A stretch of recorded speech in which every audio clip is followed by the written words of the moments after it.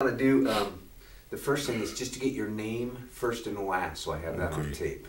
Yeah, I'm Richard Carson. They know him as Dick mostly. And where I'm from, or what? Well, now, how did you get in the service? Which branch of the service did you have? Okay. I spent 24 years in the Navy and then on active duty and in the reserve. And then I got out and I ended up by a fluke in the Air National Guard, Washington Air National Guard, and became their first recruiter and ended up being put on active duty with the Air Force and assigned back to the Guard. So I spent 14 years active duty with the Air Force before I retired when I was 60. I figured I couldn't beat it with a stick, you know. It just kept coming back. But so when did you go in the Navy then? 1942, April 1st, 1942. I went in the Navy before I graduated from high school. I wasn't with my graduating class. They graduated in June, I believe. But that was right after, you know, a few months after Pearl Harbor, which is on December 7th of 1941. And I remember coming home with my dad on that Sunday, and Mother was listening to the little old radio we had, and Roosevelt was declaring war on the Japanese, and it had happened over there. And so we were just expected to go. I mean, everybody felt that way. There was no feeling about, well, no, it's not our involvement or anything else. So it wasn't even a question then? No. It was just a... No, everybody. I found out later, out of our graduating class of about, I think there were about 500 in it, I don't recall. But a third of them were killed in World War II, and a third of them became farmers and ranchers in the Montana area. And out of the other third, there were a lot of wounded and things that had changed their thing, that they went different directions. But we lost a good part of that graduating class, and I suspect there were other graduating classes in that time that the same thing happened, because we were suddenly got involved in two different fronts and places that we never even studied. When I was a kid taking civics and stuff in high school, we never even talked about these countries. Most of the teachers, I don't suspect, even knew where they were. When you start talking about the Micronesian islands and this little island and that little island, you talk about the Philippines. We'd been involved in the Philippines from way back in the 1800s, but hadn't been anybody, people there. I met one guy later on that had been in one of the expeditionary forces in the Army over there, and that was very unusual. But because we didn't have the newspaper coverage in it, and the radio was just fairly new. They didn't have people out interviewing stuff, just what they got over the teletype that came in. That's the way they got the news in those days. And as a result, things had happened, and people weren't bisecting and dissecting the news and everything that happened. That something happened and somebody got in a radio station that was smart enough to say, well, maybe we should get somebody up there and talk to this guy when a dam broke up in the upper and flooded a lot of ranch land in those days. And that was a big thing, because agriculture was the thing that paid all the bills in that country over there. So news was slow in coming. Slow in coming. Wow. So now you didn't go through your graduation then? No, I never. I graduated, but they graduated us, all us kids that went in, but I didn't go through high school graduation, no. Well, I didn't even think about that aspect of it, that must have been pretty hard moving for parents and stuff to go to the graduation ceremony and the kids aren't there. Yep. I imagine it was. I don't remember what my mother said or stuff. But they went, because somehow I got my graduation certificate. It's in a little folder, like this little thing that they made. So they must have gone to graduation. But by that time, when I was over in Farragut. I was one of the first classes that went through Farragut, boot training over in Farragut. They were still building buildings all over the place and everything else when I went through over there. So, yeah, there was just, there weren't very many people at graduation. Were you 17, 18? I was 17. I enlisted for what it was called a minority enlistment. Till the day I got out the day before I was 21. So I was a 4-year enlistment. And I'd always wanted to fly. And so when you went through, they sent me over to on the train to Seattle to, I think it was Pier 91 over there, where we took a flight for it, and I thought I had it made. And I was going out the door, and the doc called me back, and he says, no, he says, I can't pass you. He says, your nose is just too broken up to pass. I had it broken playing football in high school. And in those days, unless you really needed a doctor, people didn't go to the doctors. I mean, Dad probably moved it around or did something, and straightened it out. I don't quite remember. And I didn't pass a physical, so I came back and enlisted in the Navy and went off the basic. And then I began to find out there's ways you can do all these things. So I was always one to find out, because I wanted to do lots of things. And I've done that in my life. If something looked really interesting, well, let's check it out. Maybe that'd be interesting to do. And so I had a lot of neat experiences. Met some wonderful people all over the world doing that. So at this point, it's an exciting adventure for you. Yes. Yeah, and it's something I've always tried to look back and figure out, but everybody just figured, all my friends, everybody, it was something to do. We had to do it. And as soon as they announced that we were going to go to war, I remember the recruiting stations were just loaded with people. And they had all kinds of people that were in their 34, 35, 36 stuff that they turned down at first, but they had more of those than they had young kids at the time. I suspect one of the reasons was that we were just coming out of the Depression. And for people nowadays, they have no idea what it's like to live through a depression. And even my thinking nowadays is tempered by what I went through, because I tend to save things. I tend to set stuff, so if this is going to need fixing sometime, I've got this board saved or that thing. I got all kinds of stuff saved. My parents were that way. All the old-timers were that way. Everybody did. They saved stuff. We didn't have all the things to eat that we had nowadays. It was pretty tough. I think that, as I said, my dad and his friend, they each put up $300. They'd saved and saved and saved to go into business. And they managed, both those guys managed, we were 5 kids in my family, and he had 2 or 3, as I remember.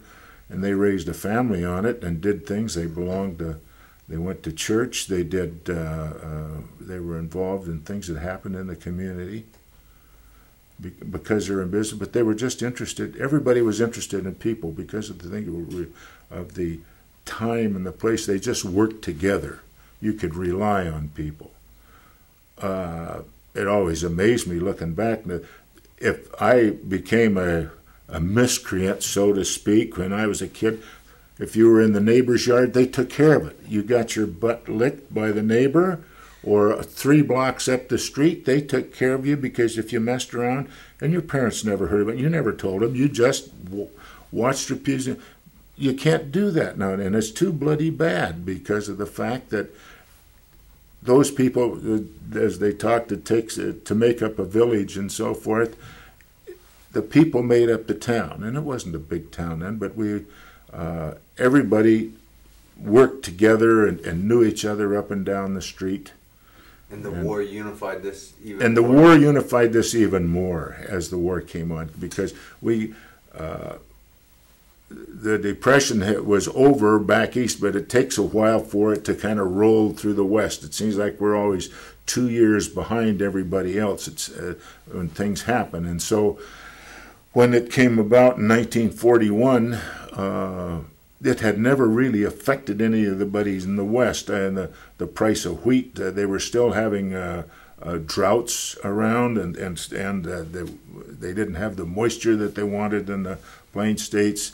We were throughout Montana. Dakota was always a winter wheat area, and they relied on snow and stuff in the wintertime to get the moisture they needed to grow the crops. And if they didn't have it like this year, they had a terrible year. They just didn't. And so people relied on each other. And you could trust people. If somebody said they were going to do something, that's the way it was. They didn't keep many accounts. I know when my dad started, people they knew that people owed them, and people would pay them when they had the opportunity. They paid. So for a 17-year-old kid then coming out of the Depression and joining the Navy, do you remember what you made paycheck wise? It must have seemed like big money. I think I started off at $21 a month, something like that. Yeah, and then certain part of it had to be sent home, because when we went in, you had to make an allotment. When I remember when I came back from Seattle and went down to Butte and enlisted, and then they sent me over to Farragut there, and one of the first things to do is making out an allotment to go home. Everybody did that, to my knowledge. It was just something to your parents, or to your parents, or to the home, or if they were married, they had to make an allotment out. That was just expected of you, because again, people took care of people. There weren't a lot of government programs at that time, so you were just expected to, if you had old people in your family, you were expected to take care of them. So, as a kid, then you just grew up with these things. Now, were you an only child? No, there were 5 of us. I have 2 brothers that are still alive, and a sister that lives up north here, and she's a retired teacher, and my youngest sister is dead. So are you the oldest? I'm the oldest. So you were the representative of the Yes, family? I was the one that got met at the door and switched with the switch if the kids got out of line, because I was to blame for I was to blame. Leadership went downhill from that.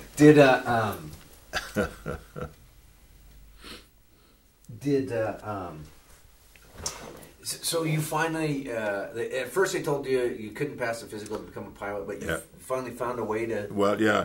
After I got in, then I went into aviation, and I went to aviation, AMM, Aviation Machinist Mate School down in Norman, Oklahoma. They sent me down there. And that was a real eye-opener for me, because University of Oklahoma was a big school at that time. There were lots of people around, and they were just starting the South Base. And I recall taking some classes. They bussed us up to a building at the university, and we took some of the classes up at the university there before they had it where we went through. And then there was so many people came through there. I met people who are in the entertainment business, because they came through and did shows, and then they were starting the oh dear, what do you call it? Where they got the artists together and they did overseas shows, and the USO tours. USO tours, thank you. Yeah. Oh really? So you actually saw some of those? Oh yes, oh yes. And in fact, I took part in some of them later on, and over in Pearl Harbor, or at Barbers Point. So then you begin to meet people, and so I found out that they were crying for people. They were crying for gunners.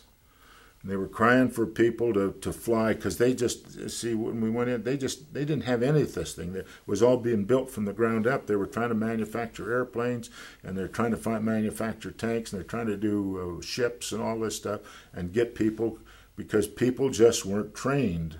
They didn't have the schooling and the training then that they have now.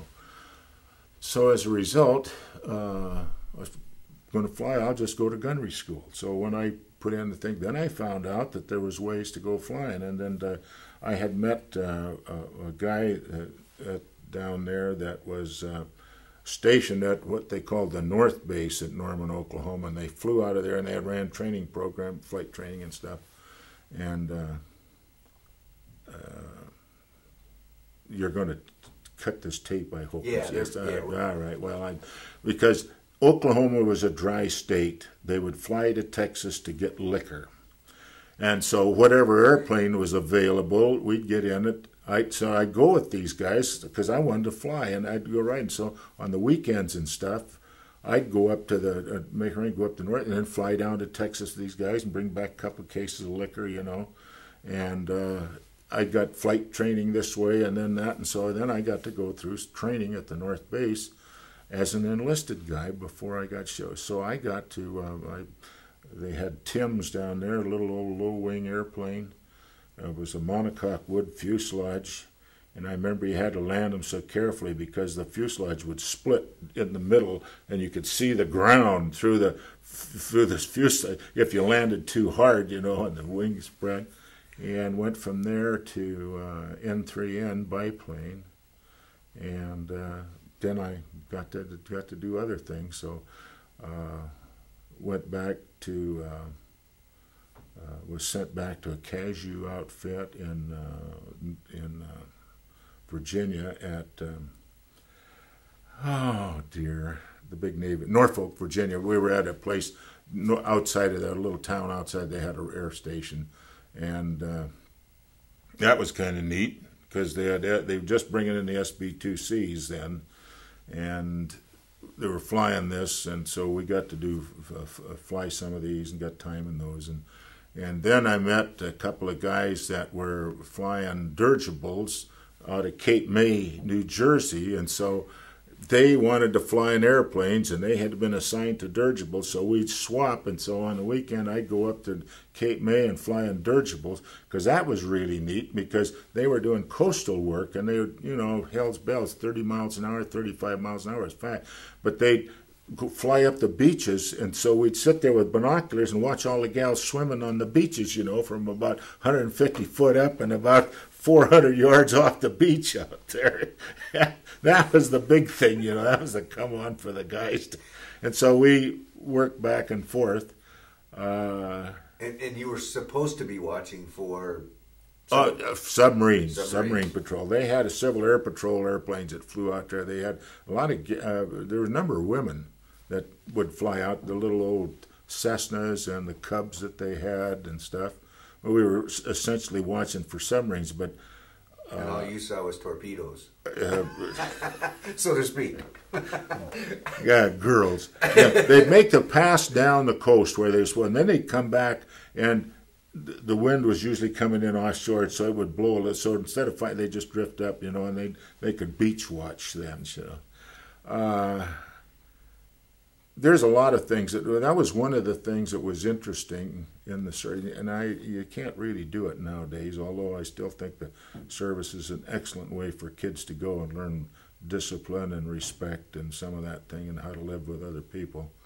But there were so many things they were learning at the time, and there were so many activities going on that you could do a lot of things. You could trade time, like flying in a blimp and stuff. When we had in 1974, I had the World's Fair here. I was made arrangements because I was working in the Guard out there with the people because I'd had some blimp experience. So I called, and that's helped make arrangements to get the blimp to come up here that flew around the World's Fair site. And so I flew a number of times in it out there. We had at Geiger Field, they had the mooring tower set up out there, and met 2 or 3 of the pilots, and the people come in and flew several nights and stuff. That was quite a thing, that blimp here. It was here for most of the fair. It was interesting. It took them, you get me going in all these stories. They were bringing it up from California, and so if the wind blew more than 30 miles an hour, they couldn't fly that day. And so they got hung up down at the Tri-Cities trying to get up here. They had wanted it a certain date here, and there was 3 days down there before the wind died enough so that they could fly up to Spokane. When you flew the blimps along the beach, was it just a like 2-person crew? Oh no! They had 1, 2, 3, 4. They had 4 crew because they had a pilot, and they had another kind of a second pilot, I guess, at relief. And then they had two crew, because they had somebody was a mechanic with them because of the two engines on the thing, and they had another guy, and then they always had space for a couple of people to ride, because they were on, oh lordy, they would be gone 18, 19 hours on a patrol area. Then they were looking through glasses all the time to check for. And there were submarines around. We heard them, but I never was with them when they saw one of them. But they would come in and closer to the coast and go out. They patrolled up and down there. But it was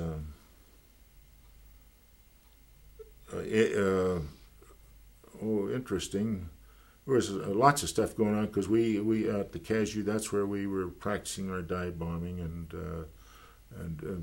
squadron work and so forth. I remember a story that always sticks with me. I had a duty that day, so that means I and the guy had to score the bomb drops. They had these targets put on the beach.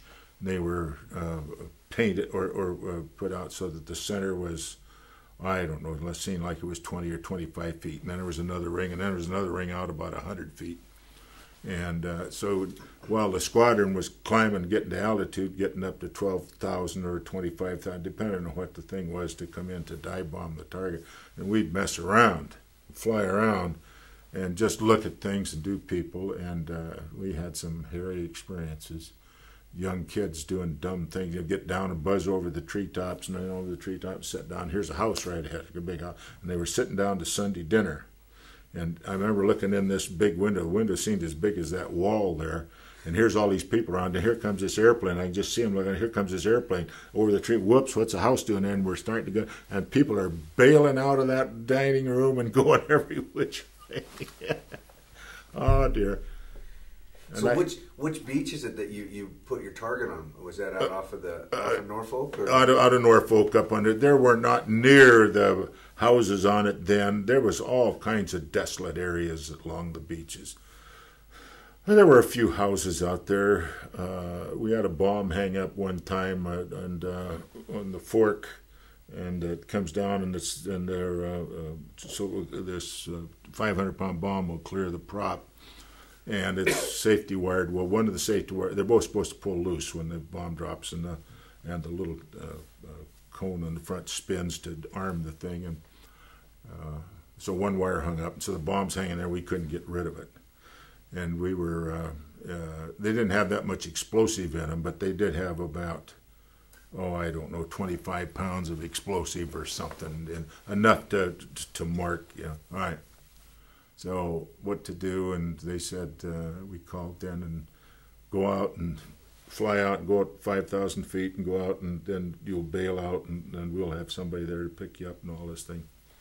So okay, we come back, and I was flying very carefully, and it was kind of bouncy that day, and we were at about I was about at 1,000, 1,100 feet or 1,500 feet when it didn't go. So I was trying to, and so out we go. We're going to go out. And I turned, and all of a sudden, the airplane jumped in the air like somebody's swinging, and the bomb fell loose. And the kid is riding in the back seat, looked back, and he says, "Man, that's going to hit, oh my God," hit a cabin, a house down there, and just blew it all to pieces. And I looked back quickly, and I could just still see boards look like they were coming up the height of the airplane, So we had to report the thing, and we didn't know what the hell, because, we were trying to do what we were told, but things happened. And I don't know whatever happened. I remember that the last I heard, that old shack had become very expensive to the Navy. Friendly fire. Friendly fire. There was nobody in it, thank God, but it's just one of those things that happened. So you actually were dropping live. I mean, they were less charged, but live. Yeah, because we dropped. We practiced with 25-pound bombs, small ones, because they they the country didn't have the wherewithal at that time to let you use real big live ammunition, because that was always having to go overseas or someplace. But we practiced with the smaller stuff. Wow, that's one of the things you forget about is that there was all this training going on, and which must have been. I mean, if you lived in the Norfolk area, oh yeah, because it was growing like mad, and the basin where the ships were was growing like mad, and they were building ships, and they had all up that river. They had this kind of a base and that kind of a base for. They were beginning to put things together to assault the beaches with, and train people to do that. And gosh, there was so much going on that it was just hard to remember. So at this time, you're still a 17, 18-year-old kid kind of having fun. I mean, it's pretty exciting stuff. Well, yeah, and you were young, and I hadn't experienced all the experiences of life, like the kids that lived on the coast and stuff. They had some of these places to go to for what disco places you call them now. We didn't have any of that when I was a kid growing up there in Montana. And so that was kind of neat, because I got back to the New York area back there, got to go to Radio City Music Hall, and I saw Frank Sinatra on his very first program when he was just a young guy come out and sing, and I had a good time. I got there and I called up all the Carsons in the phone book in New York, and I don't remember, there weren't very many at that time, to see if I was related to anybody. Because my folks had never really talked much about my granddad and grandmother had done this, and my granddad on the other side was a builder, was a property agent for Jim Hill, and he bought property all for the Great Northern, all the way from Minnesota out through Montana. That's how he got to Montana. And so these are just family things that they just kind of mentioned in passing. And so I was really interested in, by that time, getting interested in where I come from, because my grandmother I knew they'd been in Appalachia, and they'd been down at Arkansas, and they'd come from Nova Scotia and from Scotland and some of these places. So I called up people on the phone, and I got invited to dinner. I think I was there 4 days, and I got out to dinner a number of times, 5 or 6 times, got invited to people's houses, and they were just as open, they were friendly, to find out here was a Carson from way out in the Wild West, and what was Montana like, and what was it like, and they had heard these stories, and here I was in New York, and it was a hell of a big outfit, boy. Now, did you travel in uniform most of the time? Yeah, we had to travel in uniform at that time. Yeah, and I assume that the respect that you got. Yep. You got respect from the cop on the beat. If you stopped to ask him questions, he was very respectful. And they didn't kick you around or anything. There was all kinds of servicemen around, all kinds of foreign servicemen around. Met Englishmen and Frenchmen that were around.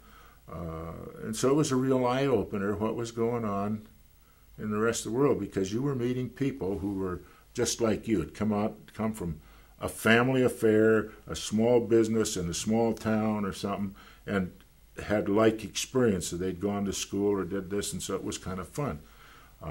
They were having trouble learning to speak English, and we were picking up all kinds of foreign words that you didn't want to use at other playtimes, That's the kind of language you learn the first and the fastest.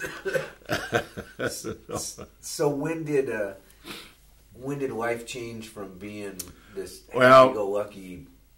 When I went aboard the Ticonderoga, and that was the aircraft carrier we were assigned to, and then we went through the canal. And that was the experience, taking that great big boat through the Panama Canal, and all the things they had to take off it to do it. And then we got out and went to, it was always amazing to me, we loaded people and other Army Air Corps groups and other Navy squadrons onto the carrier. We were used as a transport from San Diego all the way to Pearl Harbor. And I never forget, they took this Army group with P-40s on board, and they slung the airplanes and put them on. And these guys had all been outfitted for the South Pacific. They had on the short pants and the socks that rolled up and all this stuff. And we got to Hawaii, and that's when the Japs attacked Dutch Harbor up there, and here these guys were outfitted for the South Pacific, and they got shifted to Alaska. From there up, something picked them up, and I never did find out really what happened, but I always felt sorry for those guys. They were going off to Guadalcanal and some of those places, and went up there. And then you begin to meet people. We went to Barbers Point. I mean, that we flew into there, and then, well, the ship was loading off stuff, and excuse me, we didn't fly into there. We went there for some training and so forth, because they unloaded airplanes off the carrier with cranes and that, because we were just chock-a-block full. And then you begin to meet people that had experienced being in combat, because of the hospitals that were there, the big Navy hospital and the big Army hospital at Hawaii. And you'd meet people, and they had all these ships that were under emergency repairs there, and from various things that had been, and that's when it began to realize that things were going to be different. They gave us briefings, and they tried to tell us what the scoop was, and then it wasn't very long, and we had our assignment, and off we went to do our thing. And since I was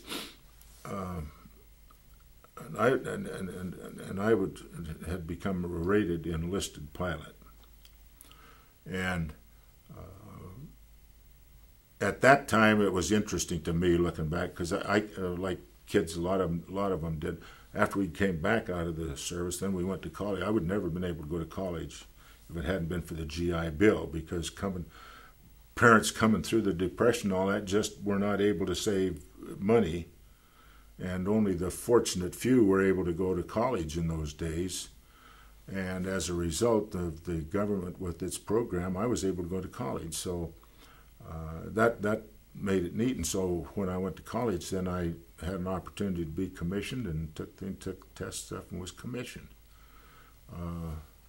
And I had had a chance while I was in the service to, I wanted to go to the Naval Academy. And I took all the tests and then got put on the list. And so the way it was then, you had three people from each naval district were on the list.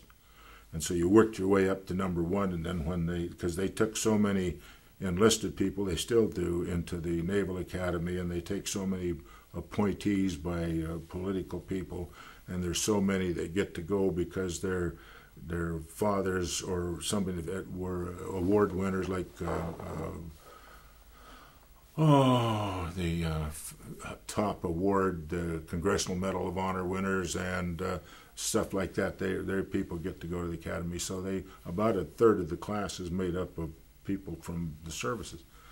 So you get on the list, and then I get transferred Naval District, and so then I go back to the bottom of the list, and then I got transferred Naval District. So I never made it to the academy, but I was always on the list. But what was it like being on the Ticonderoga? The Ticonderoga. I mean, that must have been. It was the biggest carrier, one of the biggest carriers at the time. They were 27,000 ton or something. I've forgotten right now. That was she was CV-14. There were a lot of people. The normal crew was about 3,000 people, but in wartime they had a lot more people on board. When she got hit, we lost a lot of people on it. Oh, you were on it when it got hit? Yeah, and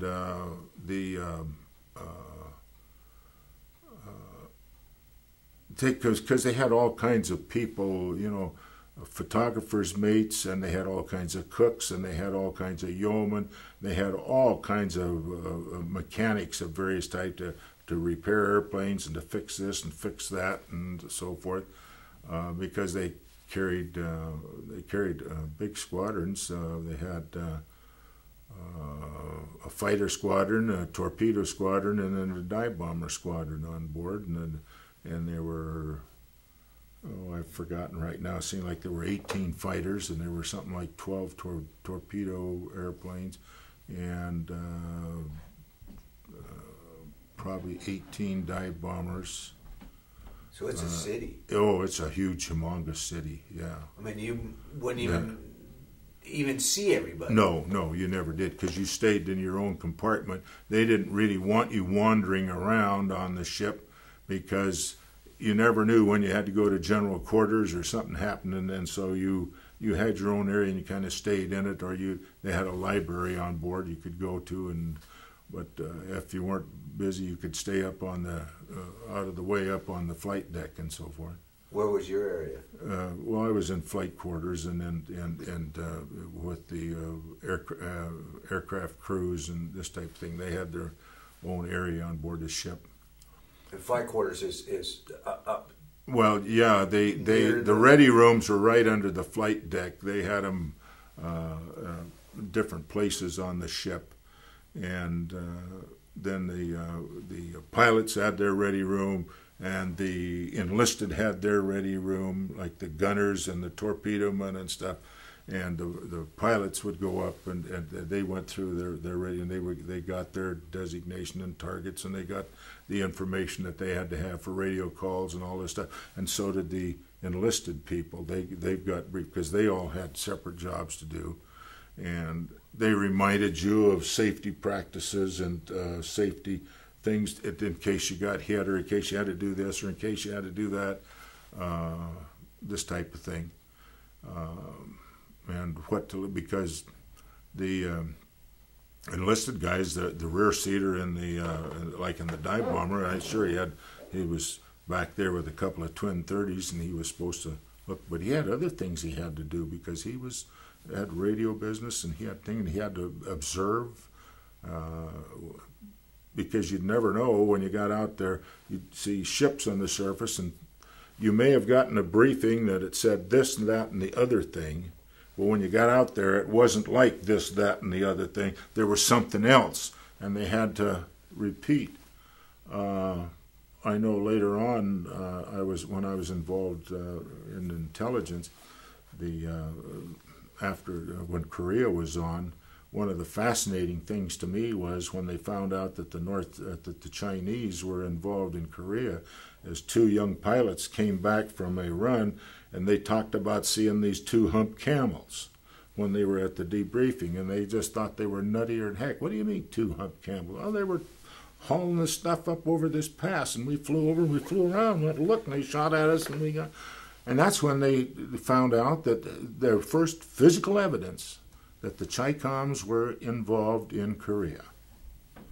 Boy, and if they hadn't reported that. If they hadn't reported that, they would not have had that. And so this is one of the things they talked about, because you got intelligence briefings. What was supposed to happen here, and keep your eyes open for here. And so which plane did you end up flying in? I was in the SB-2Cs, the dive bombers.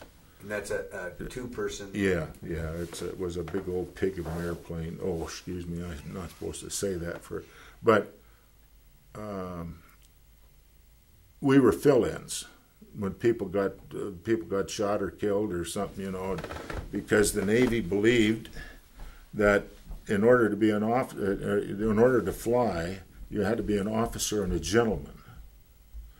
See, I have a commission from the Navy that says I'm an officer and a gentleman. That goes back to Revolutionary Wars. They don't do that anymore. Oh, really? No. You're just become an officer. So I don't know when you forget off being a gentleman. But I remember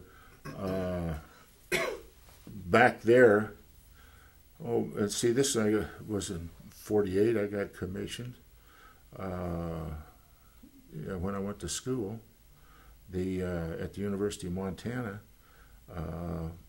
things were still coming out of the war. They were still stuff, and you got to understand that we had never been involved like this before. World War I was a different kind of a deal, and airplanes were just coming in, and they had a certain kind of people they were looking for to fly them. They didn't go with a mass recruiting thing all over the bloody country and say, we want you for Uncle Sam's Navy or for this and stuff. So people were not cognizant of all the problems and the things. And the military still operated from the days of the Revolutionary War through. There was lots of things that the military was run by good old boys, just like people that got involved in the government and you had a job and you stayed with it, and you stayed with it for. It's not like that anymore, and I feel sorry for some of these kids that they go to school now and they may have 8 or 10 different jobs in their lifetime because they have to in order. But in those days, people expected to go to work for a company, and they were going to work for it for their entire life. The motor companies, all the agricultural type of companies, farming and this type of thing. That's what you could expect, because that's what had come through. And then World War II changed all that. One of the things, I think, because all these kids were allowed to go outside of their country, send to foreign countries and see how other people lived, and found out that they were a pretty select group here in the United States compared to what the Philippines were, or those people in the Micronesian Islands, or down at New Zealand or Australia or some of those places. They just had no concept, and most of the people over here had no concept what it was like to live outside the country. Even the fact that you lived, like in Montana where you did, we had no concept of what was happening in Washington. Seattle was like a foreign country. New York was like a foreign country. People didn't travel there. They didn't have the money. And a very few that did, they were kind of select people. They were kind of the haves, and there was 98% of the have-nots out there. But it's not like that anymore. Because there's all kinds of opportunities out there for people. So World War II opened up. Oh, absolutely. I mean, it's interesting because there's kind of this. There's the bad and the good, and from war. I mean, there's a travesty of war. Right. But there were all these things. I mean, you talk about the GI Bill. You talked about opening up a whole new world for you. A geography lesson you probably had. And for example, my first look at a college was the University of Oklahoma at Normandy. Tremendous place. What did they teach? They were in, their big classes were in oil, petrochemicals and so forth. I'd never heard of petrochemicals. I meant anybody was a petrochemical engineer. And here were kids going to school. So it opened your eyes up. We stayed until I got until the barracks had. We were housed with civilian people down there. And I stayed with a neat family. I became so enamored of those 2 girls in that family. Their father was a cotton grower. I worked for the Oklahoma Cotton Grower Association. And these 2 gals, one gal was Miss Oklahoma, and her sister was younger, and they were a church-going family. Well, my family had been church-going up there, but I didn't think much about it when I got into service. But I got down there, and they expected me to go to church with them. And this was a whole, because I went to a different church. I'd been born and raised in the Presbyterian church up there, and got down there. It was a whole different thing. And it was an education. It gave you an opportunity to evaluate people, to see people and find out how they were. He was the neatest guy. My dad sent me down my shotgun so I could go bird hunting with him down there, and then it was just neat.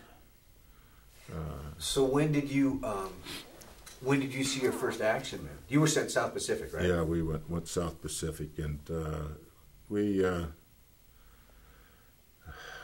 got attacked by some Japanese air. We had a kamikaze hit the carrier, and did some extensive damage. Went into dropped the bomb, and then went into the after hangar elevator on the thing. And we were refueling the airplanes, and we had on the second deck down, we had the bomb trailers all hung out and the rockets on them and all that stuff. And so when stuff started, this stuff started setting this stuff off, and it was whipping down the deck just knee high. Come these rockets that we had, and it caused a great deal, and then the fire, and a great deal of havoc and so forth. We lost a lot of people on board the carrier. So that was your first? Yeah. So you didn't, I mean, because a lot of people kind of gradually got introduced to it. I mean, you're well, out on this fireworks. we were in a group, and we were out looking for, and we'd been working over Japanese convoys. They were going down because the Japanese had extended themselves clean down into China and Borneo, and they had bases and stuff all over there. They'd been building up since way back in the 30s, and nobody here, there were a few voices that tried to tell, but nobody here really realized until we got involved that they had all these little air bases and all these little naval bases strung out all down through there, and that's what made it so tough, because they had been there and had established bases, and so they had some roots there. And we didn't have a thing, and so we were trying to go in, and they had this whole string of supply, and so it was hard to penetrate it. So they were after our oil tankers that were refueling the fleet, and they were after supply ships, and we had all this stuff going out there, and so we were after convoys to the supply ships and so forth. So was it daytime or nighttime? Yeah, it was daytime when we, but they didn't do, to my knowledge now, they didn't do a lot of nighttime operations, because not like they fly off the carriers and stuff. There was we had no way of landing on a carrier at night then, because we depended on the landing signal officer in the back with his flags to get you on. Now they got a ball system, and you can fly right down, and it flies just like the Vassie lamps at the airport and this type of thing. So most of it was, we would take off, we'd be up like 3:30 in the morning, and then we'd as soon as it was daylight, maybe 5:30, 6 o'clock, whatever, you could take off at daylight to do your things. And the range was, 400 miles at the most, maybe 450 sometime, because you didn't have that, they didn't carry that much fuel in those days to go. And they were still learning, because Lindbergh was the one that showed them how, when he was down at Guadalcanal down there, showed the Army how to conserve and set the throttles on the engines and stuff to control fuel. But they were just learning all this stuff, because you got to understand that we had never been a technological country before that. And here we were suddenly thrown in with all of these things. You had to have all kinds of engine experts. You had to have metal experts. You had to have, they didn't know much about plastics in those days. Bakelite had just been invented some while before, as I recall. So we didn't have a lot of things of plastic, they were all made of metal. All the pipe tobacco came in metal cans. It was not in paper products or anything like that. So the whole technology was changing, and trying to keep up with this, some people had, at the various universities, had studied some of this, and they become experts, and the military and the government used them to go out and teach all these people all over, and they were trying to teach people, other people this, so they could go out and clue the people in. Our mores were really interesting. I remember when they took over some of these South Pacific islands, the natives down there all used to run around, just had loincloth on or something, and the women ran around, they were bare-breasted and stuff. This is a mark of beauty. That's the way they did. And we got down there, and our chaplains decided that, hey, we can't have all these bare-breasted people running around out here. We issue them T-shirts. So they got to scrounge around and get all these T-shirts for people to wear. And it wasn't very long, a couple of days, and the T-shirts are cut out and their breasts were hanging out of them, because that was a whole different thing. We weren't used to thinking that way. We didn't look, we were a hidebound community up here that came from the old days, the religious days and stuff was going on around. We had no bloody idea. And that was just one of the things that changed. Then later on, after I got put ashore at Barber's Point, one of the things that the job I was given was to run the outdoor theater and the indoor theater. And the outdoor theater, well, the indoor theater was used for, because they didn't have a chapel on base, it became the chapel. So starting on Thursday night, I had a crew of 4 or 5. We had to set it up for this kind of Protestant service or Jewish service or this, and do this. And so all the way through Sunday, it was various services. And I met all kinds of wonderful people from various religions and what they practiced. It was a real eye-opener for me. Then with the outdoor theater, we had all these programs that came in. I met Bill Cosby and his band were there, and who was the guy that took over Bing? Bing Crosby. Bing Crosby, yeah. But no, the Glenn Miller Orchestra, Tex Beneke.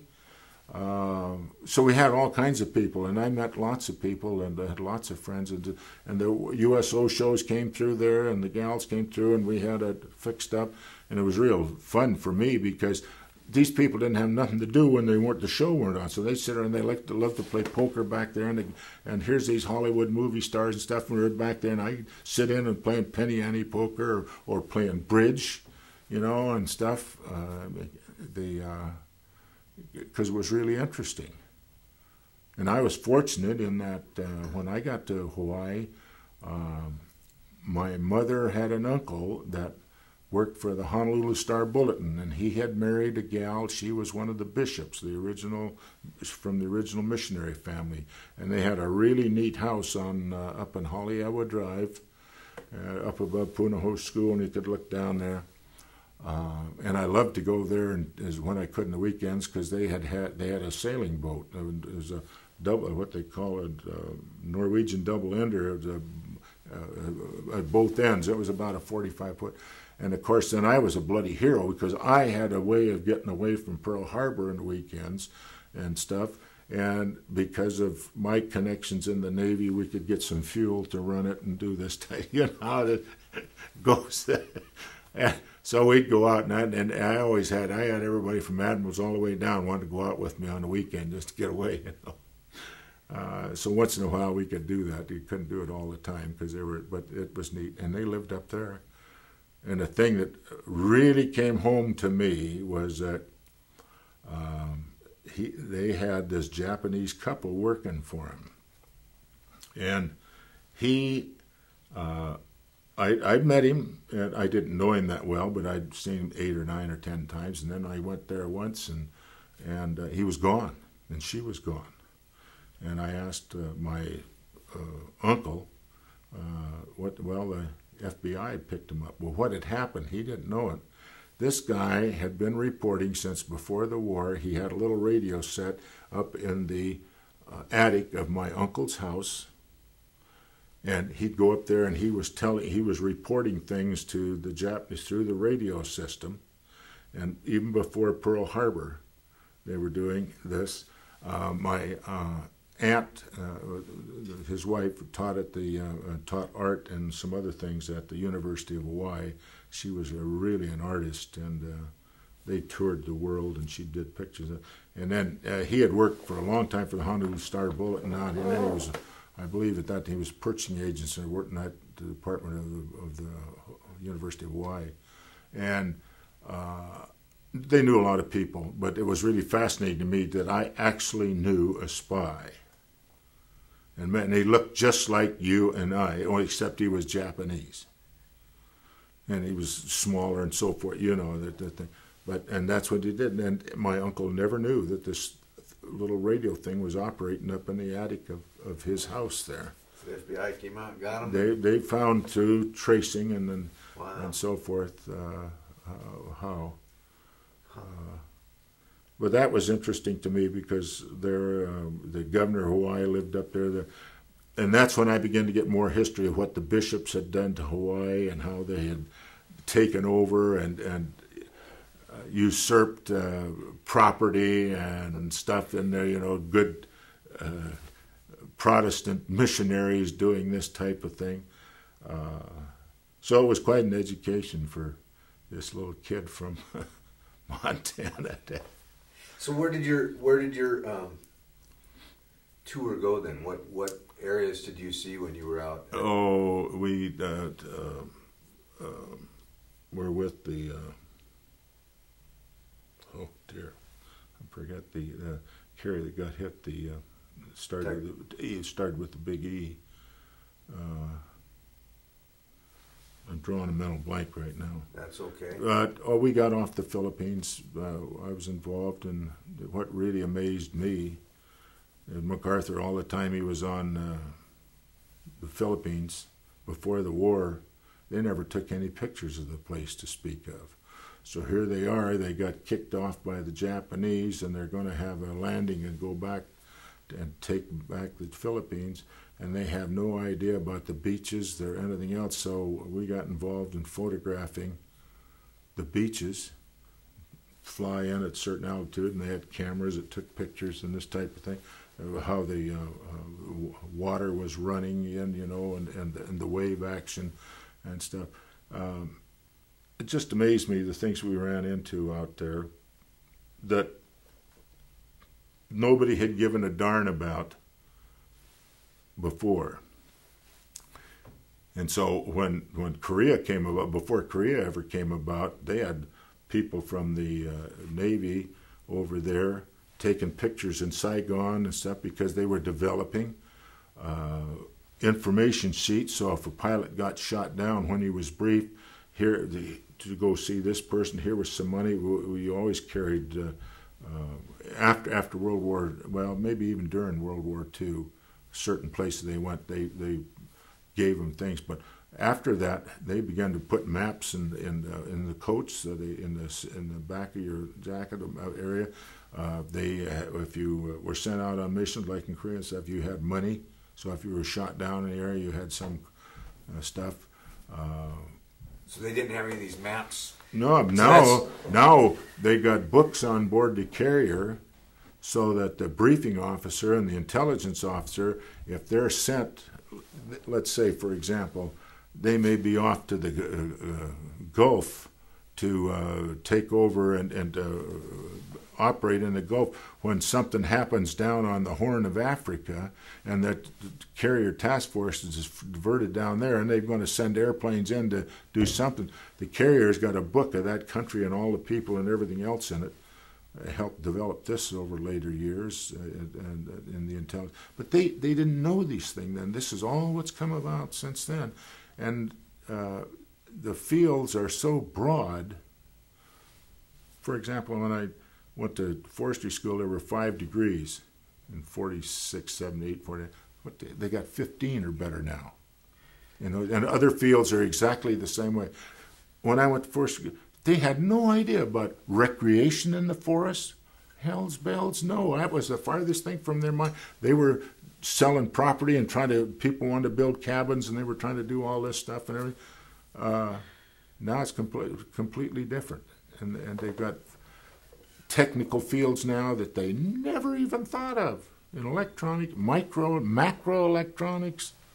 Holy smokes. So it sounds like your view of World War II, we were kind of inventing things as we went along. I mean, we were making it up as... We were making it up as we went in a lot of areas.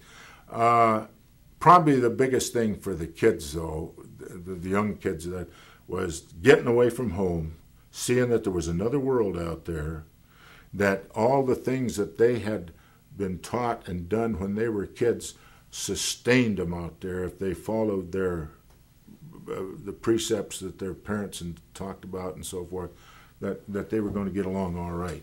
Because most of the kids in those day and age were more self-sufficient than a lot of the kids are today because of that family ties and the backgrounds that they had, that they went through. So you were able to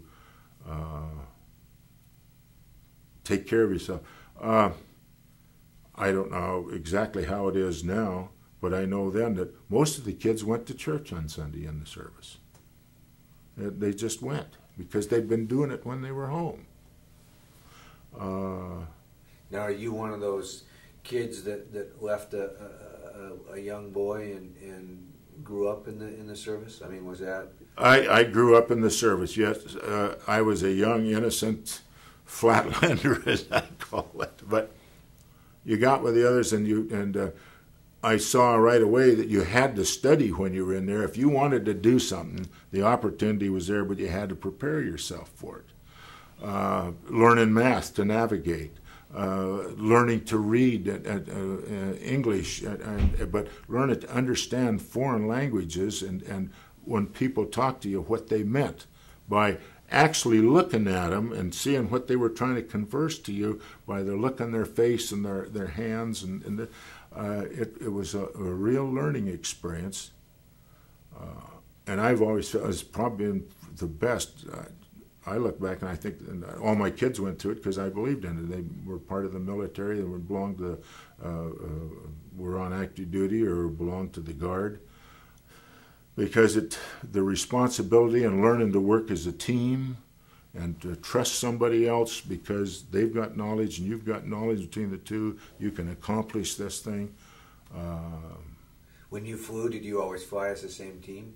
Yes, yeah, generally. You and another? Yeah. On the airplane, you always had the, unless somebody was sick or something happened or they got transferred, they fell. But you operated for a certain time, and then you came back, and then they changed off as you lost equipment or crews because of action, or we lost as many people because of mechanical problems and so forth, you know, as you did of getting shot at or something.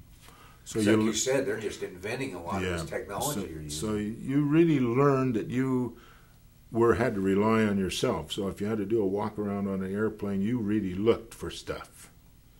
Just because somebody else was assigned to keep that airplane up and stuff, the guy that was the in charge of that airplane might have been really concerned because he had an engine change or they had to do something and there were other things in the airplane that he just couldn't get to. And your job, you walked around to make sure that you didn't have a broken bolt in the elevator or something didn't happen, and so you really learned to do that, and you had to learn to rely on yourself, but you had to learn to rely on other people. So you had to have a lot of knowledge. You just had to acquire knowledge. You just couldn't have an airplane. That's probably the biggest thing that I learned. And the amazing thing is, you guys are just young kids. Yeah, I got out the day before I was 21. It was all. The biggest majority of people I met were 18 years old, 17, 18, 19 years old. Now, did you bring all your planes back, or did you have to put one in the drink? Yeah, we lost a number in the drink, yes. But I mean, ones that you were in, or? Yeah, well, I had an unfortunate experience of having to put one in because we had some problems and lost an elevator and got picked up by a destroyer, and I found out that I was just as happy to be a carrier man than a destroyer man because I was tall and lanky, and the hatches on that dang destroyer, the bottom of the hatch was about, I don't know, 15 inches off the deck, and the top was only about 5, and you had to stick your foot through and duck at the same time, and it took me several days to learn to do that. I was sure banged up here, and yeah, I found out that... I got switch tapes here. Yeah, it's amazing nowadays how much it's changed. I guess I'm moving around too much for you here. No, you're fine. You're fine. I have a monitor, so every so often you'll see me, I can kind of slide it back and forth and do all that. So the plane that you lost was because of a malfunction. Well, yeah, it had been hit with some anti-aircraft fire. I didn't know it at the time, and so we lost an elevator. So anyhow, we were picked up by this destroyer because the carrier operator had 2 destroyers out in front and 2 in the back, so far back, and that they were the guards for submarines and stuff. And then one of them was assigned if we lost. Because you'd lose airplanes when they were taken off of the bow. They'd lose power or something and go in the water and crash, or they couldn't make the fantail because of they were injured or shot and they were just barely making it, and so they'd set it in the water and so they'd be picked up. But I found out exactly what I'm worth in this life in that, though. I'm worth 50 gallons of ice cream. That's what the destroyer charged the carrier to put me back aboard. Because the carriers were the only ones that had gee-dunk stands that had ice cream and candy and stuff. You could go down there and have a Coke or have at those days, the other ships didn't have it. So they depended a lot on the supply ships or the carriers. And so the carrier could make ice cream, and so it was ransom. If they got a hold of a crewman, it was ransom, and that's what you're worth. How'd they transfer you? On a breeches buoy, and if you'd been kind of snotty when you're on board, they always managed to dip your butt in the water as they pulled you to the. Otherwise, the two ships had to, especially the little ship, when they had the line strung, it had to maintain tension on those lines so that they could haul you up on the. You sat in a seat, and it was a pulley. It's called a breeches buoy, and they wheeled you up and took you in and up there, and there was somebody running the line. But they could always manage, the skipper of the D, to just sink it just enough to dip you in the water. And they loved to do that if they caught, especially lieutenants or lieutenant commanders or somebody dip their butt in the water when they sent them back aboard the ship. So to pull you out of the water, was it where they dragged the net and you grab on the net? No, we were in a little life raft, and they just pulled us up alongside and took us up. So when you were going down, you knew you were taking your plane down? Oh, yeah. The kid in the back seat, he already had the raft loose. The raft was in the back, and he sat here. The twin 30s were behind him, and the life raft was up here, and they had some other stuff over here, and they had a handle on it. They could pull it, broke it, and then the clamshell opened up, and the raft came out, and took the. Because I I blew a tire taken off, and we went over the side into the thing, and I was trying to figure out what was going on, and the kid was, my gunner was beating me on the head. Here was a raft floating along, he's trying to get me out, and I guess I'd hit my head and so forth, and because we went off and then down in the water. And I assume it happens. Oh, yeah, bingo. I mean, because they put you on a catapult, and the ship was going about 30 knots to get, and that way they can fire you. It gets you up to about 90 miles an hour by the time, and so that plus the speed of the ship just puts you over the 100-mile the takeoff thing, and of course you're going out loaded, full tank, and so that there is some sink as you come out, and if you don't have full power, then you don't want to make it. I forget what it was, about 80 feet to the water from the flight deck. And they went off, and you had various ways to do things, depending on how you were briefed and what, and took off and flew around. Then you formed up in your foregroup and flew by the carrier, and then went off and formed up. And what were when you were up flying, usually what was your duty? Were you guys out looking at other ships or islands? No, depending on what you were sent out to do. If you were sent out to look for ships because there were ships out there, freighters or supply ships or whatever you're looking for, junks. They had lots of small boats that they were using to ferry stuff around, and they didn't realize this was going on for a while, and so they let those go by, and pretty soon they realized that they were going to have to go after the small stuff on the water. And you had then you may have gone out on most of the time you went out on a search pattern, and you were looking for whatever was down there. So you flew at a certain altitude and a certain speed and went so far, did a turn and went so far and did a turn. It was all timed, so you covered a search area, and you had the airplanes were searching all the quadrants around the carrier. You'd be out there. There might be you might be out 100 miles, some of them 300 miles out.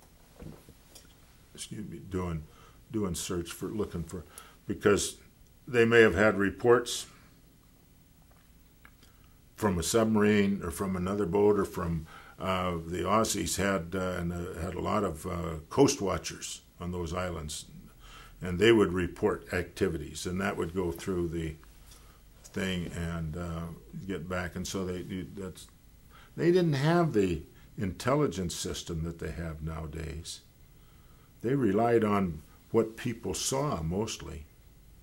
It just bloody amazes you that they to look back at what's happened in the last 50 years.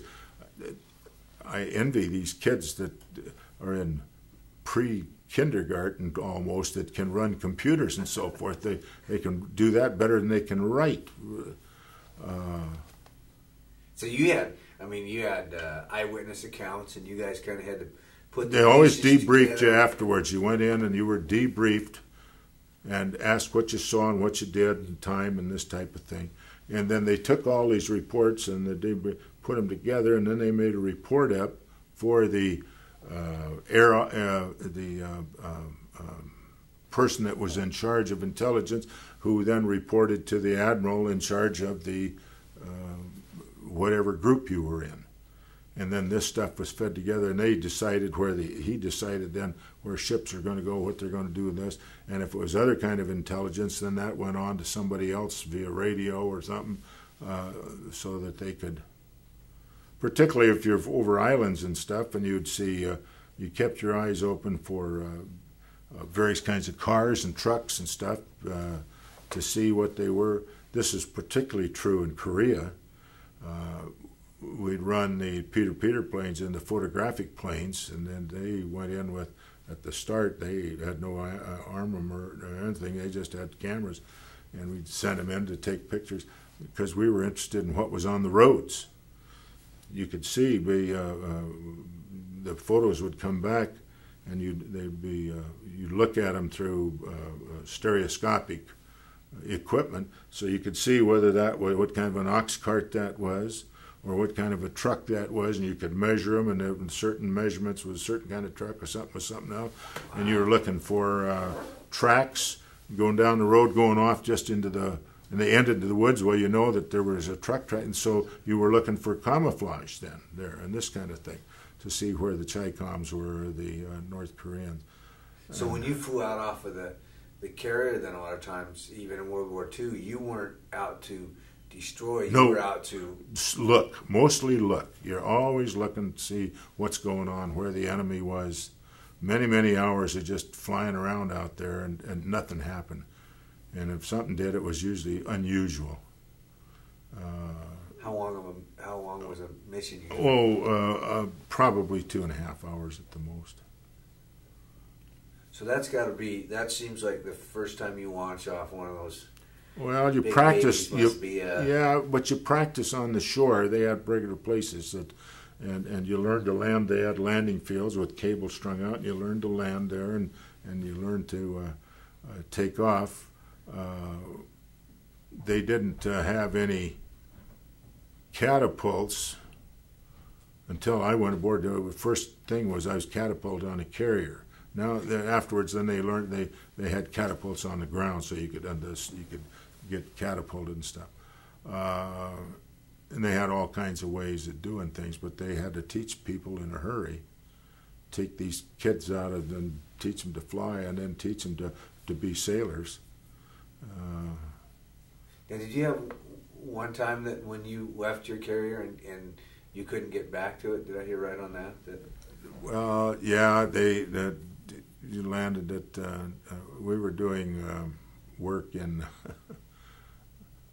when it was a cashew outfit, we were on the East Coast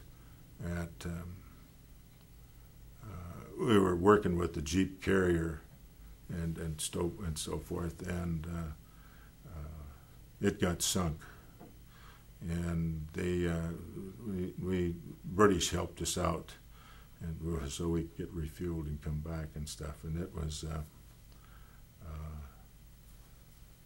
they had submarines out in the North Atlantic. They did.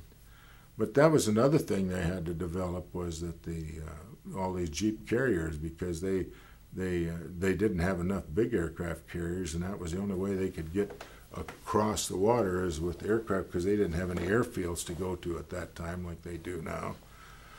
And so they developed these old freighters and put decks on them, and that's where Henry Kaiser made his fortune and stuff. He built them from the ground up, Jeep carriers, and then they used them. They couldn't use them as regular airplanes. They had the little fighters, the little 3 Wildcats, and then they had some the F torpedo bombers, TBFs. And then they developed those into, they became just places that carriers that hauled airplanes all over. and this type of thing as they got along, because they were inventing all this stuff as they went along. They just had no idea that. So it was fascinating for me, especially looking back for that kind of an education, because then I came back and realized that if I wanted to do things, I had to just go do it, go to school and do it, and good training. Keep track of people, because people were a real asset to you, because you meet them all over, and the result of being in the service, I had an opportunity to be all kinds of places in the world and go places. Is there a lot of it you want to forget, or do you forget?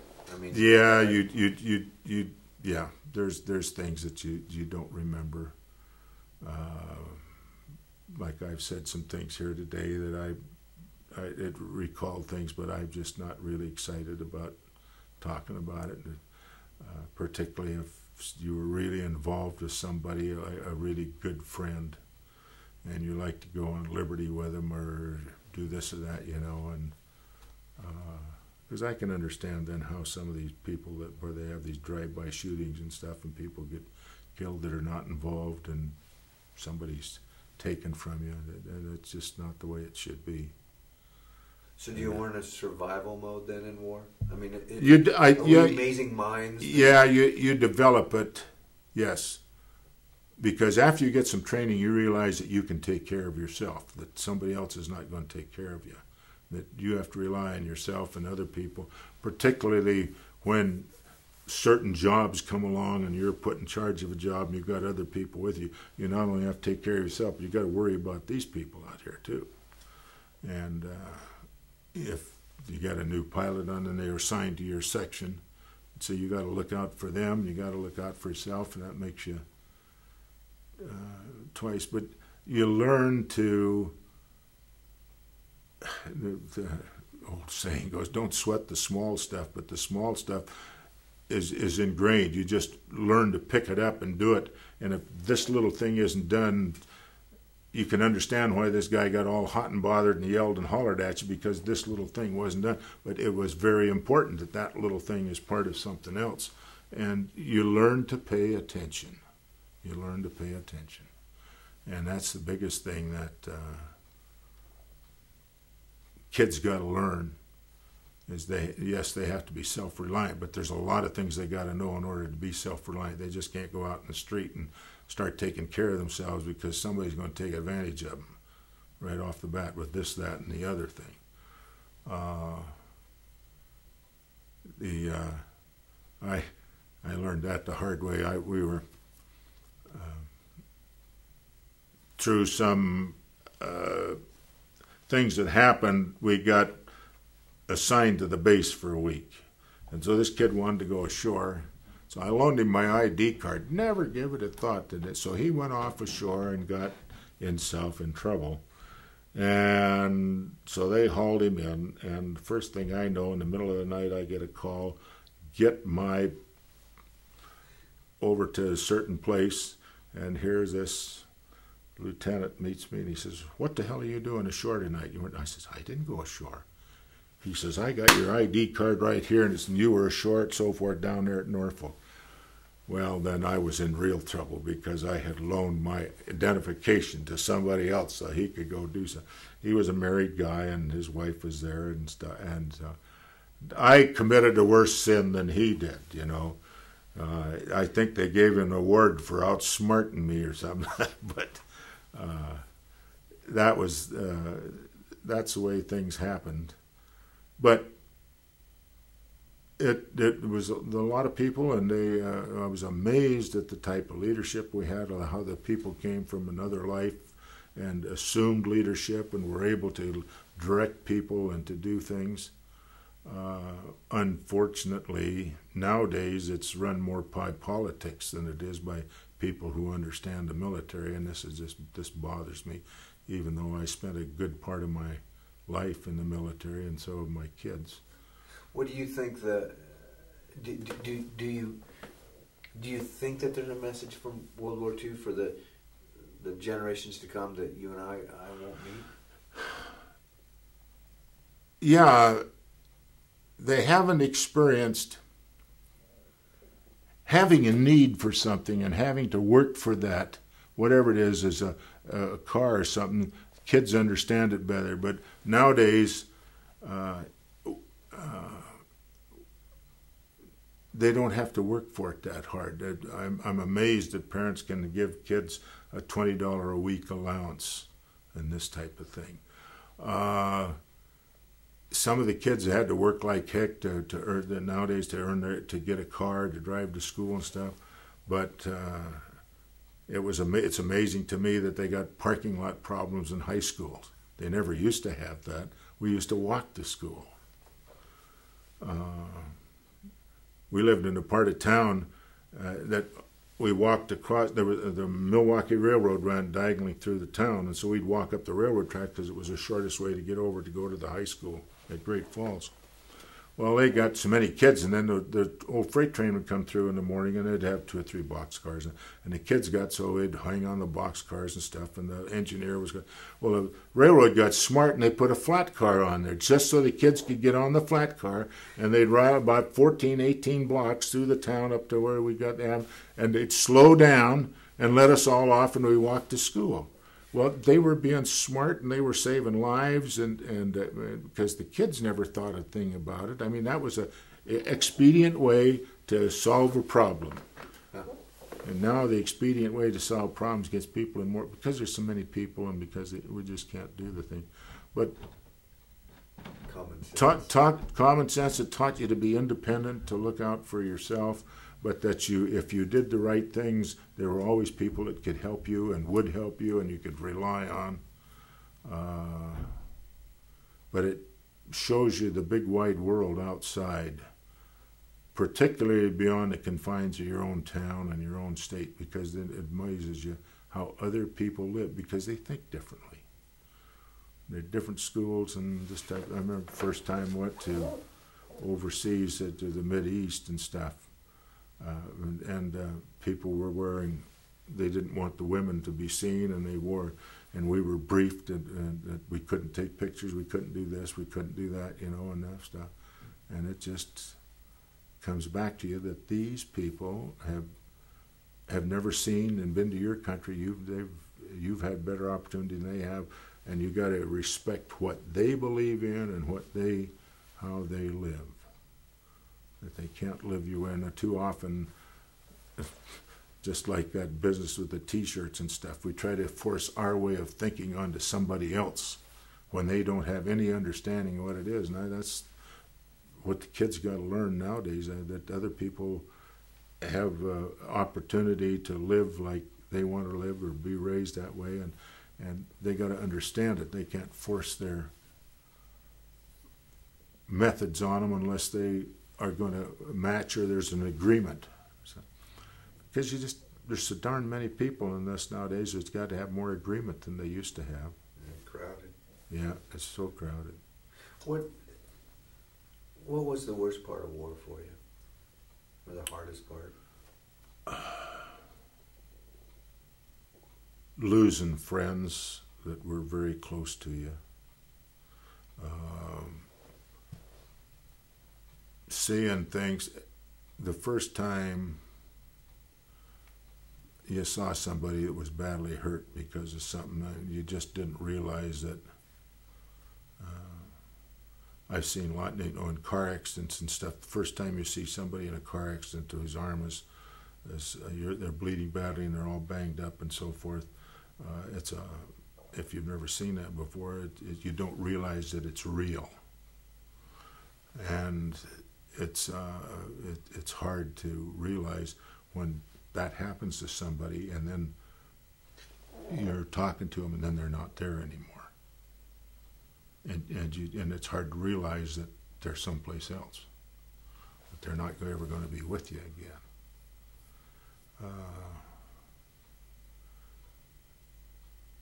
Because one of the things that they're trying to teach in the schools nowadays is teamwork, and they have and companies have spent lots of money bringing people in to teach teamwork and how to work together and how to work.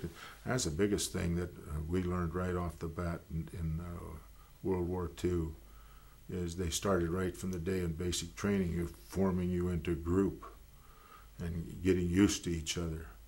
It was the worst shock in my life to go to Farragut over there and to stand up with all those guys I had never seen before and have to disrobe. I had never disrobed in front of anybody in my life before. I was from a good old Presbyterian family. You didn't do that, you know, even with 5 kids. And then to have this, the ignominy of having to be checked physically, to bend over and have somebody looking at you from the rear and have somebody looking at you from the front. And that was a real shock to me at the first.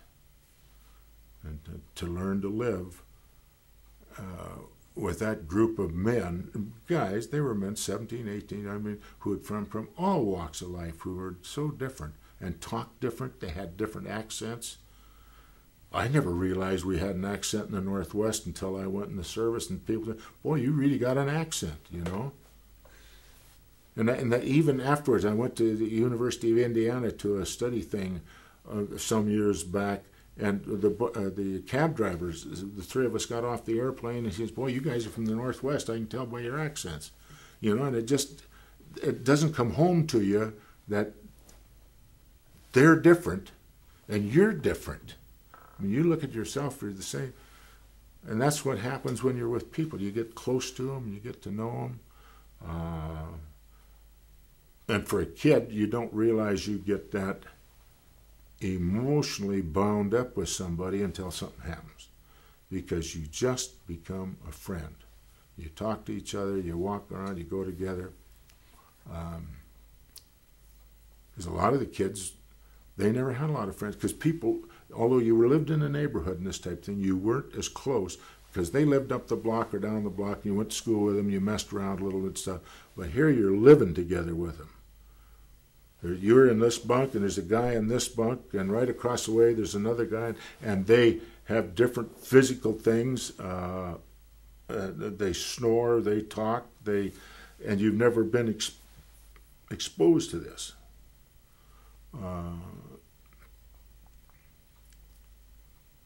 So it's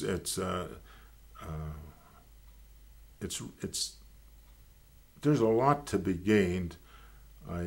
I really feel badly for the kids that are forced to live on the street, so like in our town right here and this type of thing, who they haven't experienced life. They have no idea how to live, and that's why they're vulnerable to all kinds of scams and stuff, because they haven't learned they haven't had the mental education. And that's the thing that I saw happen in World War II and Korea after. You got the mental education. They learned to live with people. That's the biggest thing that I think one of the big things the service got out of it is they learned how to teach people to work together and live together. It was different than when they had the Army Corps and the platoons and stuff before the war, because those people, they went out and recruited them, and they were looking for a certain level of society to get the people from. But when World War II came along, all of a sudden they had all kinds of highly educated people and lots of people that had high school. But even in my day when I was in high school, lots of kids did not finish high school. They went off to do other things. And the war came along, and that was the first thing probably said, you got to finish high school, because you got to have this level of education if you want to do that. And I found that out when I wanted to do certain things. I had to prepare myself to get education. I had to read and do things. Because if you went and asked somebody for a job, like I was nuts, I wanted to go fly. I was going to have to shoot guns or do this. And then somebody would come along and say, well, do you know this? To do this? Can you do this? And I found out that I had to do that.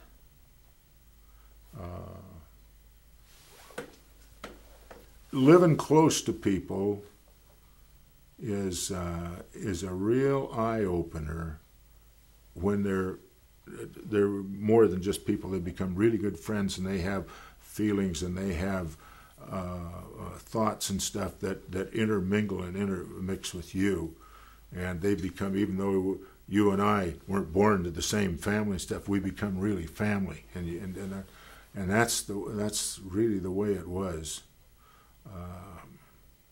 Because I assumed you ended up living a lot of experiences and sharing. I mean, from homesickness to girlfriends or wives back home to family back home to whatever they're facing. They're seasick. They're not what.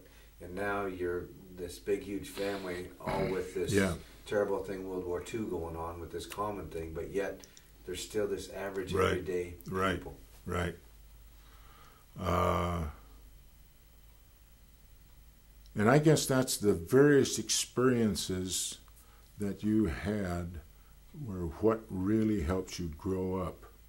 Although you were protected, you were on the training bases, you were here, you were there, you went to the training classes together, you did certain things together,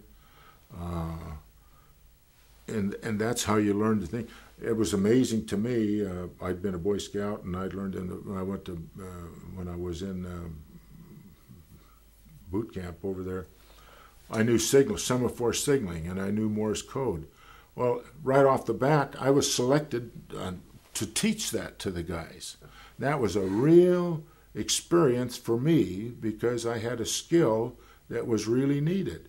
The same way with learning to run a compass. I'd run compass courses and stuff.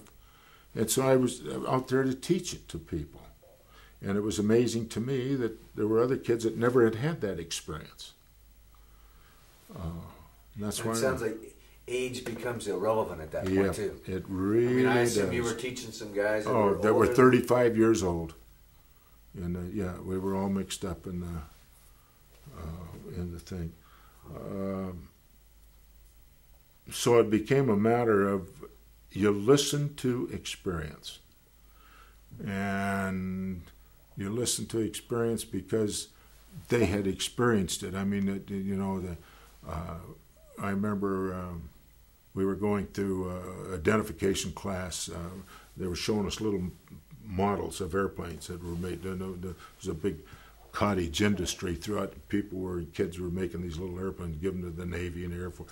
And so they'd hold them up for a certain second. You had to guess at first until you got to know just looking at it.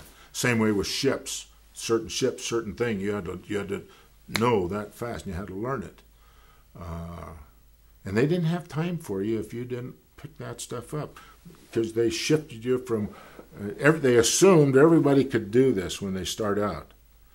And then if you weren't right up to snuff on this thing, then you went to a different thing and a different thing. So you may ended up cooking someplace or being a compartment cleaner or something, right? But a lot of the kids were not had not grown up with the idea that they could achieve more than where they were, what they could do. And so these opportunities are always presented out there, so you just say, boy, I can do that, I want to learn to do that, how do I learn to do that? And that was my first experience of using the outside experience when I was a kid in the service. Which you thought was everyday average. That's right. Everybody must know right. this. Yeah. It's interesting when I talk to a lot of the veterans because, your life is this much. And World War II was this much of it, but yet what it did, Well, the impact it made because it took you out of a closed compartment where you were living over here and put you in a whole wide thing where you had to learn how to navigate yourself through it in a hurry and to do these things, and you had to learn to do things that you never even knew about before. And you learned that you could do these things, you could rely on yourself, that you could pick up this information, and you learned to keep your eyes open because you were seeing things, and that put it up here. I remember we learned the old Palmer method of writing in school. You had all these big circles and L's and all this thing, and the first thing I got in the service found out that you were somebody if you could write plainly. That made a big, and that separated the men from the boys, so to speak, that they could read your writing and you could do things. And that began to make an impression on me. It was the little things that counted, that they expected you to be able to do. it's a real eye-opener, and I don't know whether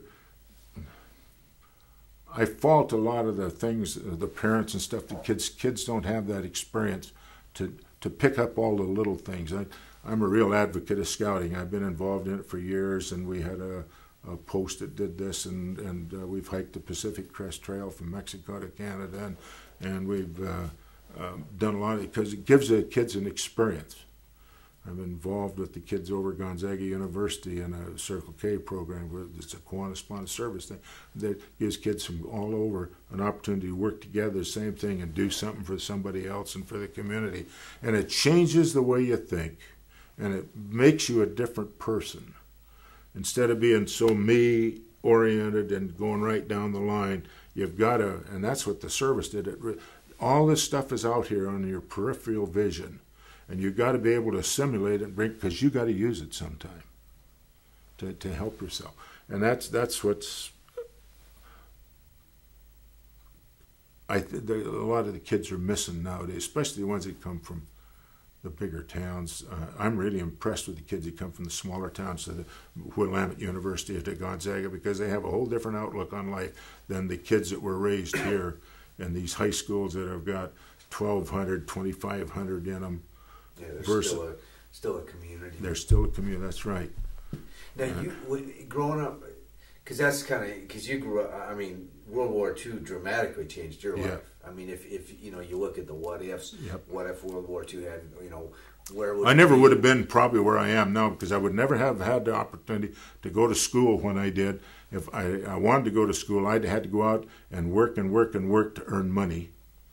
I wasn't excited about getting married. I'd met a gal. I was in a play with her at the high school play. I was a junior. It was a senior play, and they needed somebody. And so this gal, who I didn't know very well, conned me into doing it. Well, she became a very dear friend. I eventually married her. And it was a whole thing that you were in this little community, and you knew, even though that was a big school to have 500, we knew most of the kids in the class because we did a lot of things together. We played ball together, and we did played basketball, and did a lot. And in those day and age, everybody over there, we did a lot of hunting. We went bird hunting, we went deer hunting, went fishing. God, we were great fishermen. And you talk to kids and stuff now. Most of these kids never been fishing in their life. They've never been hunting. They got this gun thing out here that they're scared to death with. But everything is tied up now. The places we used to hunt as a kid are all signs. There's no trespassing unless you know the land area, because people step out of line to ease their own ego or something and create a hellhole for everybody else. You can't do this thing because they don't realize they got to learn to live together. Because you come from, what did you say, Presbyterian background? Yeah. Was war ever a moral dilemma for you? Or No. was that even an issue? It wasn't even an issue. Wasn't even an issue. I don't think it was an issue for a lot of people, because this was something that the country was involved in. And everybody was involved in the country. I think there was a really good view because of what Roosevelt had done with the NRA and the CCCs and all this other thing to bring the country out of its doldrums that had been in since the '29 crash. And things were happening. They were fixing the streets, and they graded them, they oiled them, they sanded and oiled, and there were people working on the WPA. And so people could see that the government was trying to help them or do something. And so maybe they were in favor then of helping the government when this happened. We weren't very worldly wise in those days like they are now. I mean, the kid can go home and hear news of South Africa and to China and Great Britain and Antarctica. And it wasn't that way in those days because they just didn't have the so it's a matter of wanting to learn and wanting to do these things and then to find out how to do them. You just can't Nobody's going to give them to you. They will if you ask, and you want them to mentor, and they realize that you really want their services, and they'll feel good about helping you and training you and teaching you and this type of thing. But you just can't sit back and say, well, they owe it to me, because they don't. Because you've got to, just to learn to be self-reliant. Every one of these old boys that I'm around now, they were all self-reliant. They learned it.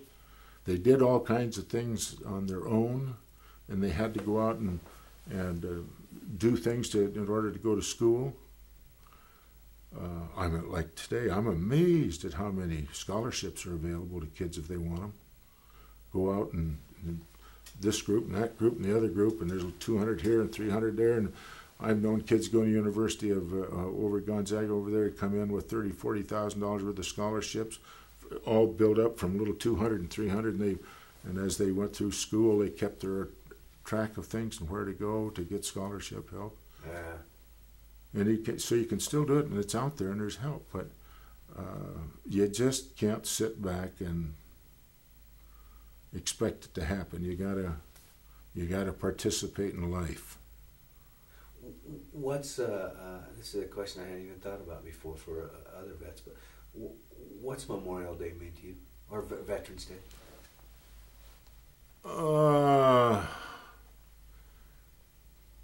It brings back memories, especially when certain music is played or certain things. I have not been a great one to participate at the graveyard and Veterans Day and stuff. It bothers me.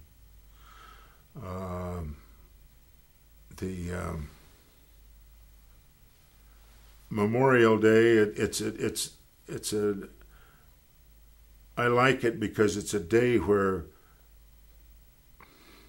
well, I hate to say it this way, but nowadays people are forced to remember that something happened in their history that they shouldn't forget. Veterans Day is a recognition of something that happened, that people dedicated themselves to, that they don't do much. Nowadays it's the bottom line, it's the almighty buck. How much money can I make, or what can I do? It's not, or now it's got to the point, not what can I do for my country, but what can my country do for me? I mean, give me this and give me that. And I was amazed when I was in the Guard out there, finding out they were talking to kids. They were fourth generation Me Tooers. I mean, they'd been on the great grandfather had been on help and food stamps, and their dad and their grandfather and their dad, and they were, and they had no idea there was any other way to live really than to get this stuff. That's interesting. You said that because all of a sudden I could start hearing a song in my. You said that sometimes a song or something will trigger you. Right away I start hearing a little Glenn Miller going on or something. Yeah. So does that? I mean, 50 years later, is that the type of thing that a song or somebody looks like somebody or something will trigger something? And yep. The other night we went to the symphony where they had Five by Design down at the Opera House. And these are people, and it was all 40s, 50s music. And they sang just like the songs were sung in those days by the people they did, and they had a story that went along with it in the music. And I was enthralled because it took me back to an era of time that the kids nowadays wouldn't even know. They're going to remember the songs and stuff that now, if they're worth remembering.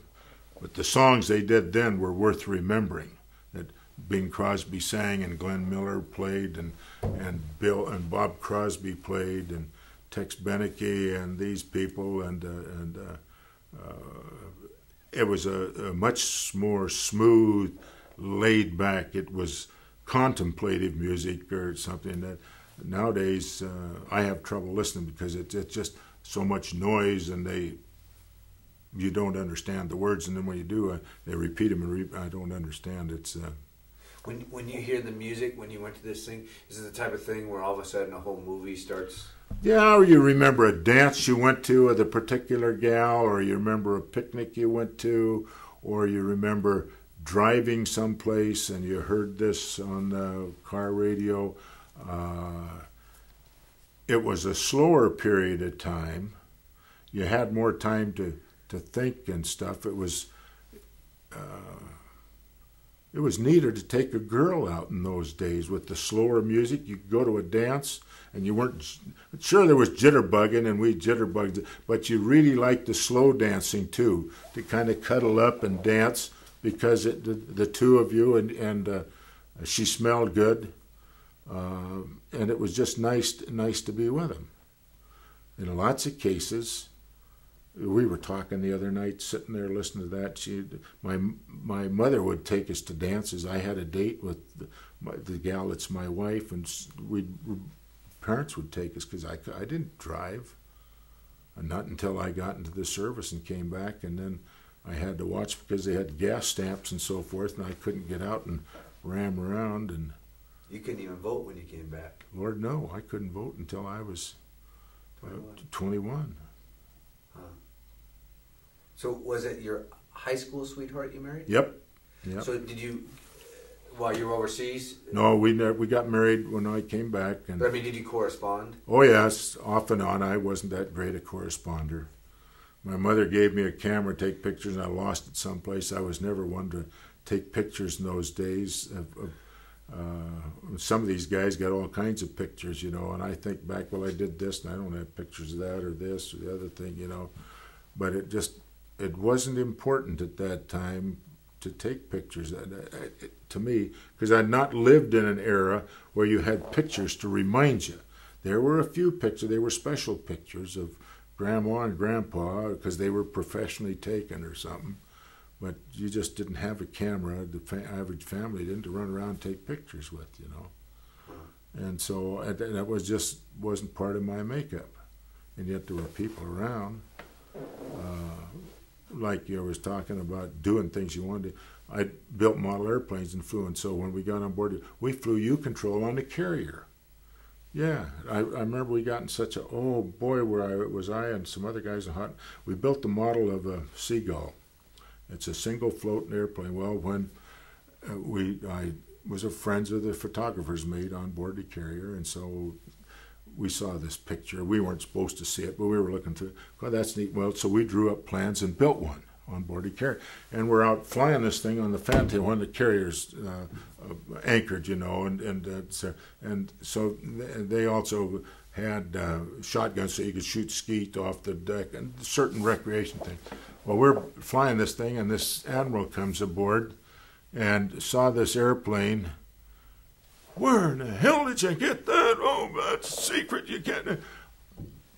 Didn't make any difference to us. We weren't telling it. We were just building a model of this secret airplane, and we're flying it, you know, in a circle of U-control on the carrier. Because we had a little hobby room that down in the carpenter shop that they let us build in. We could store stuff, and so we built all our own wood and everything else because you didn't have any kits or anything.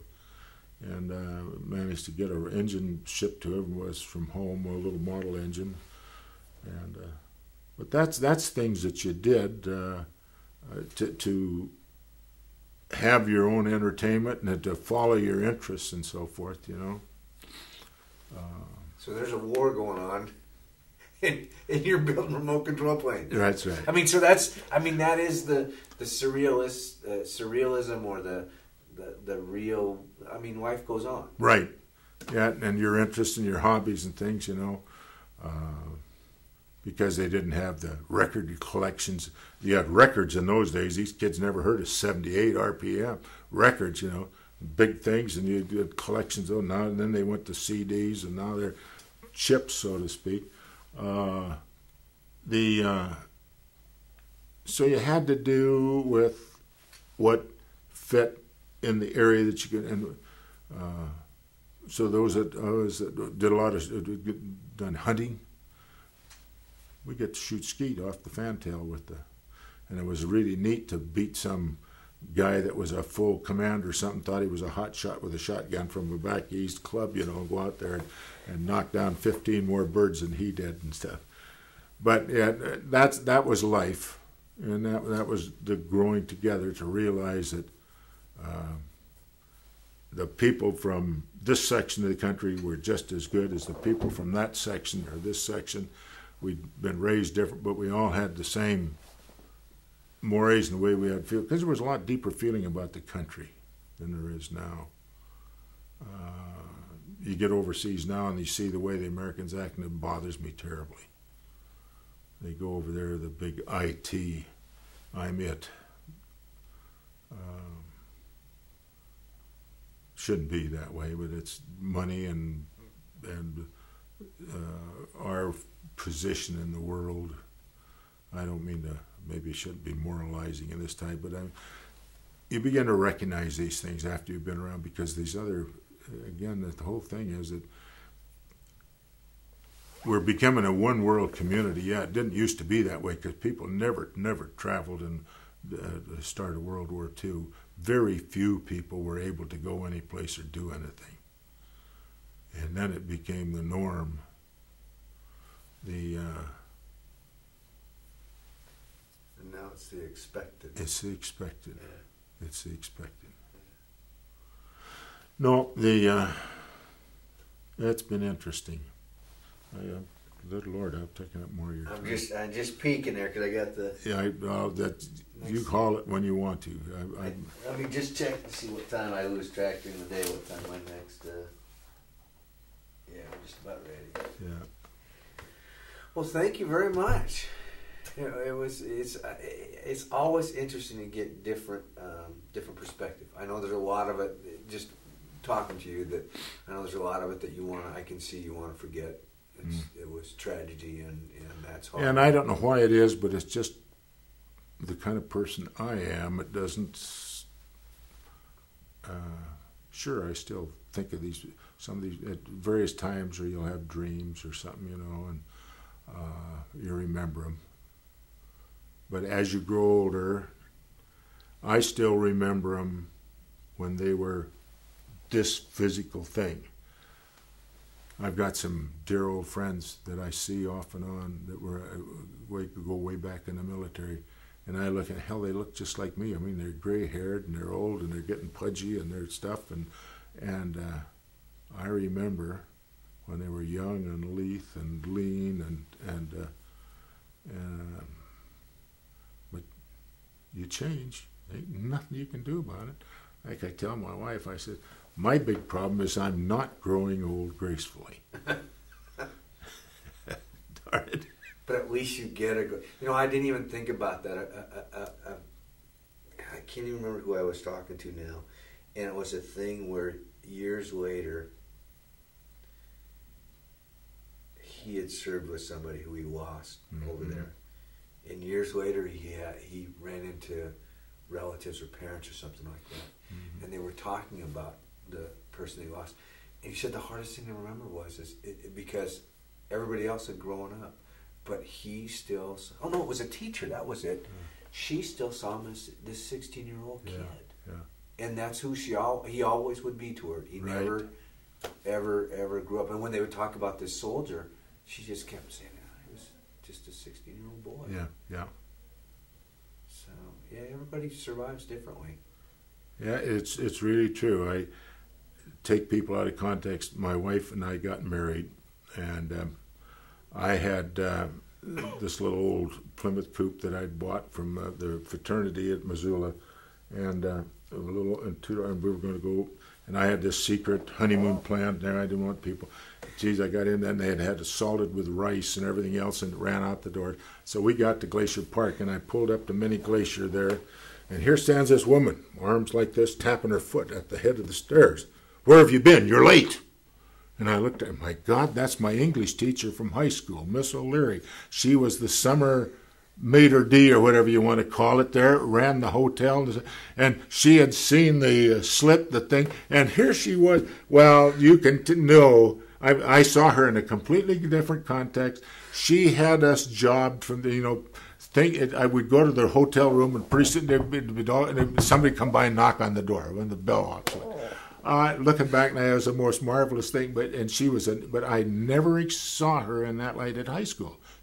She taught English and German, and boy, she expected you to perform, and it was really neat to see her in that thing you talked about. And I always see her now. I envision her standing up there. That's the only way I remember her. I can't really remember her in the classroom and afterwards. But you're right. And then I certain times we were talking, reminded me of other things. See these kids as they were then. I have no idea where they are now, whether they were killed during the war or they survived, because there were so many things that went on. But I get together with all these old guys in Troy, and then we start talking, and they start talking, and it reminds you of things. I've met guys there now that I hadn't seen for 55, 60 years. That we get to talking, and they were there, and they were in, and I suddenly remember, well, there was a kid or something back there, like, and that was who this guy was, you know. Just blows your mind. Just blows your mind.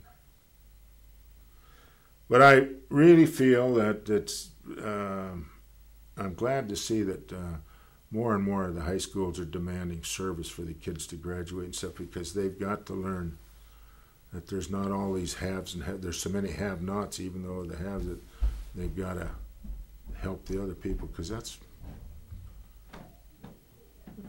one big thing. There's Habitat for Humanity, what Jimmy Carter's doing, and working and doing things.